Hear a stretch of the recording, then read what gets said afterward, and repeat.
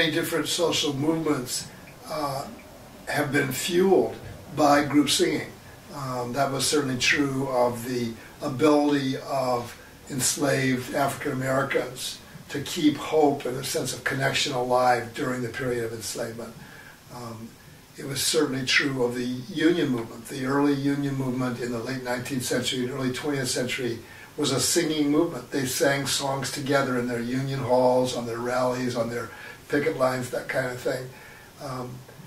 The civil rights movement obviously was a classic example of a movement where people sang together. I had the experience while I was doing voter registration in Mississippi in 1966, or 60, yes, I believe it was 66, of every evening in the community we were staying in, we went to a community center and people came together from the neighborhood and sang freedom songs with us and taught them to us.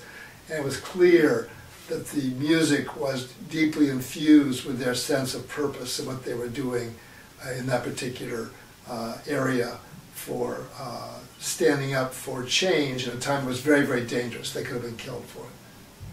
I mean, for one, I think songs just are a very easy way to transmit a message.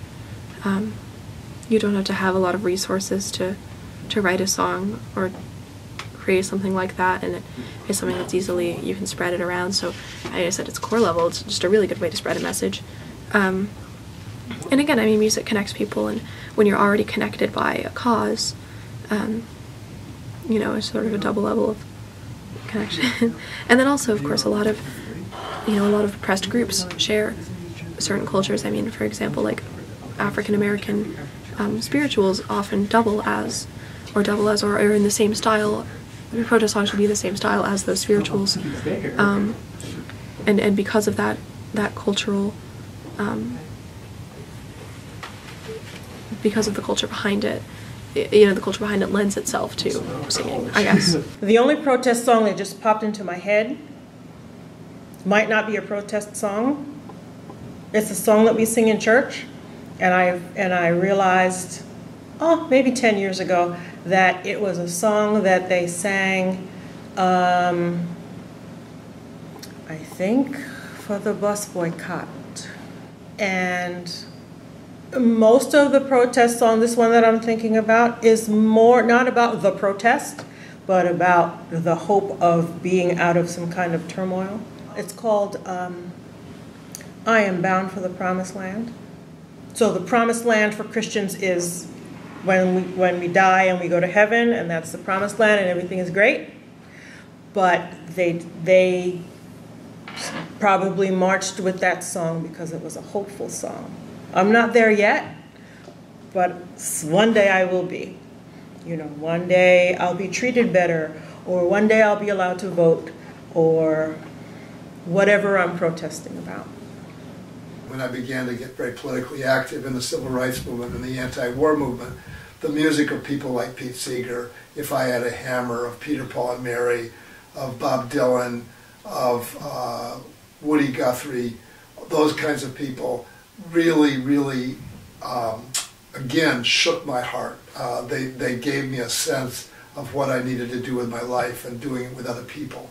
So singing again on demonstrations and big rallies. I remember singing with up to 1 million people at the Washington Monument at huge peace marches during the Vietnam War. I spent the summer of 1968 in Washington, D.C. during the Poor People's Campaign, right after Martin Luther King was killed. And that there was, I don't know, a couple thousand people, African Americans, Hispanic Americans, Native Americans, gathered in Washington to try and fight for justice. And what they would do is that each night they would do huge rallies in giant churches in Washington, D.C. And people like Jesse Jackson would basically preach and basically call empower the group, but also it would be huge use of song. And when I saw the movie Selma a few years back, the thing that struck me most strongly about the movie is what was most of the movie was very true to that period, but they weren't singing. And I don't know why they didn't use song, because they wouldn't have had those big meetings in the churches without song being very much interwoven into what was happening.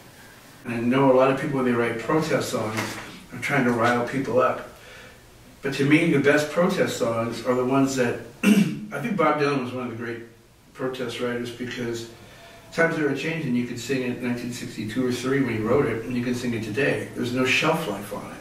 It's not about a specific thing. It's about emotionally this is how we feel about what's going on in the government, instead of here specifically, he doesn't mention Johnson or Kennedy or the civil rights movement. He just kind of says things aren't right. If you look on the internet for the Justice Choir, it's a group of current musicians who are pulling together a body of work that are current to be used in protest movements or things working for justice that are meant to be sung by groups at situations like that. Maybe the term protest song is antiquated, but there are always songwriters writing about injustice and how they feel the world could be and should be. That still exists. I think of oh God, I'm so bad. Audrey Day. I Rise. Fantastic song. Fantastic singer. That'll always exist. That will never really go out of fashion. Just the term protest song is maybe out of fashion. I haven't listened well enough to a lot of younger artists to know. Annie DeFranco is somebody who comes to mind. She's probably close to 50 now, I don't know. But she certainly was a person that went right into that world. She went right into it. And an artist like Mary Gauthier. But I don't know, I've never been very comfortable with the term protest music because I think, say, a song like We Shall Overcome is a very, very positive song. And I don't think of it as, I think of protesting as almost somewhat of a negative energy. There is an element of that in it. You're sort of pushing something away in a way. And a song like We Shall Overcome doesn't do that. It invites you in. And I think that is much more successful approach myself. I just want a more positive way to get through these issues. And that point of view song, I wasn't trying to tell anybody what to do, except that couldn't we just try to put each other, see things from someone else's point of view, put yourself in someone else's shoes, and see if you can understand what makes them do the things they do. And they have the same issues, they want to raise their children, they want to, when you ask anybody what they want out of life, it's almost always the same. So what's the problem here? And there are a lot of people that exploit those problems and differences and make a career out of it. And I don't find that they're very helpful. And I just have to be positive about things the way I work. And the artists that I like are like that. This is a song, the lyric came to us from B.D. Love, who we've collaborated with in the past. He's a poet.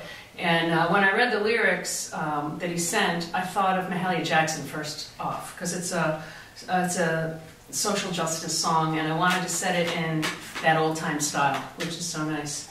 Get everybody singing and clapping kind of thing, and it goes like this. 1, 2, 3.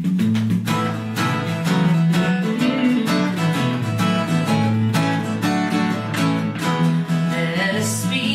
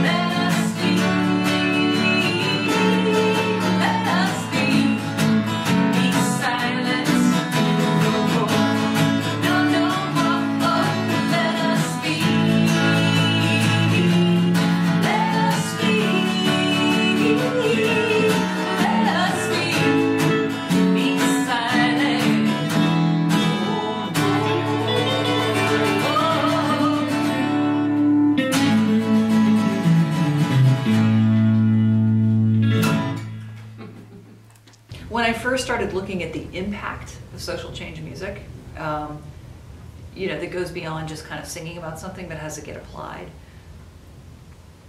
I mean, I cried over Macklemore's Same Love. Cried. My jaw dropped at Beyonce's Lemonade. I was blown away by Gaga's Born This Way. Stunned. And part of it was this part of me that was very, I don't know, old-fashioned about these social change. Which is when I started to recognize, wow, social change music has come a long way. Because it's not, I mean, there's plenty of social change music that doesn't paint a pretty picture. I remember Johnny Clegg, you know, so I'd seen Johnny Clegg when he came to Dartmouth, and he just had some great things to say about that. And, you know, there's Odetta, and there's just, folks have really kind of explored that. But those modern pieces of music and impact have been really profound for me. Really profound. And I've struggled with them. I've struggled with, one of the caveats we put out with Music to Life is that whatever music comes through must be redemptive and must be sort of humane. So therefore, where does a piece of more strictly protest music or rallying cry music come in? Who did Cop Killer? That was a pretty impassioned and certainly valid expression of frustration. It's not a song. In my mind, it's challenging because it does not build the kind of bridges that we want to build. So it's an interesting kind of world to walk in. But I think as long as we sort of push, as long as we lead with kind of redemption and bridge building, and not whitewash that, but genuinely, like, where is this getting? Like, so for example, somebody could come to us with a song about, I want to keep my baby. I mean, Madonna did. You know, but they're not saying go bomb the abortion clinics. You know, so I feel like there's an opportunity for this kind of music to engage us in a healthy dialogue and an exploration. Because you were asking about what this music does, and I feel like, you know, this lyric-driven social change music can, you know, again, with the right talent behind it, and I don't mean celebrity talent, I mean just with the right piece of music around it, can help us just sit there and go, wow, I never thought about it that way before.